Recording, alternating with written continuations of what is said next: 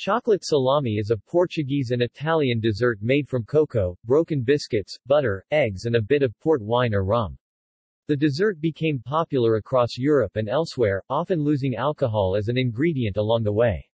One example of such equivalent dish is Lithuanian dessert tinganis, Lithuanian, lazy, which is made out of cocoa, broken biscuits, condensed milk and butter, and sometimes nuts. However, alternative recipes exist under the same name of the dish. Chocolate salami is not a meat product. The appellation, salami, stems from physical resemblance. Like salami, chocolate salami is formed as a long cylinder and is sliced across into discs for serving. These discs are a brown, chocolatey matrix like the red meat of salami, peppered with bright bits of cookie like the white flecks of fat in salami. In Portugal, they are typically made using Marie biscuit.